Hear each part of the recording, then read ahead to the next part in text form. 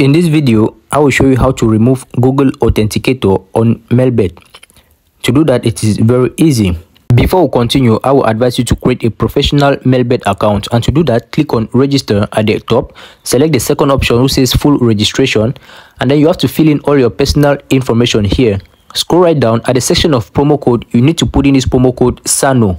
Using this promo code, you will receive a 300% bonus on your first deposit, which means if you deposit 10,000 francs on Melbet, you will receive 30,000 francs as bonus. Let's get back to the video. After opening your Melbet account, you will need to click on the menu, and then here you will click on the settings right up. In this section, you need to click on this option which says security settings, and then from here you will see this option which says two-factor authenticator. As you can see, in my case, it says not enabled, which means I have not enabled two-factor authentication. But in your case, if you have enabled it, you are going to see it here.